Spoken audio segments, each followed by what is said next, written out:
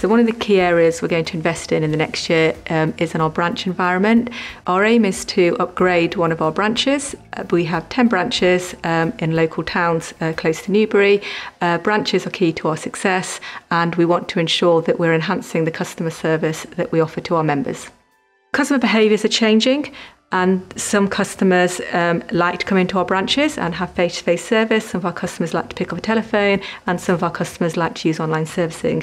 Our approach is very much bricks and clicks. We want to offer our customer a multi-channel experience, and also that they're interchangeable. You don't have to have one above the other. You can have a choice of different channels in which you can communicate with us, and we need to make sure that the digital changes we make is supporting that approach.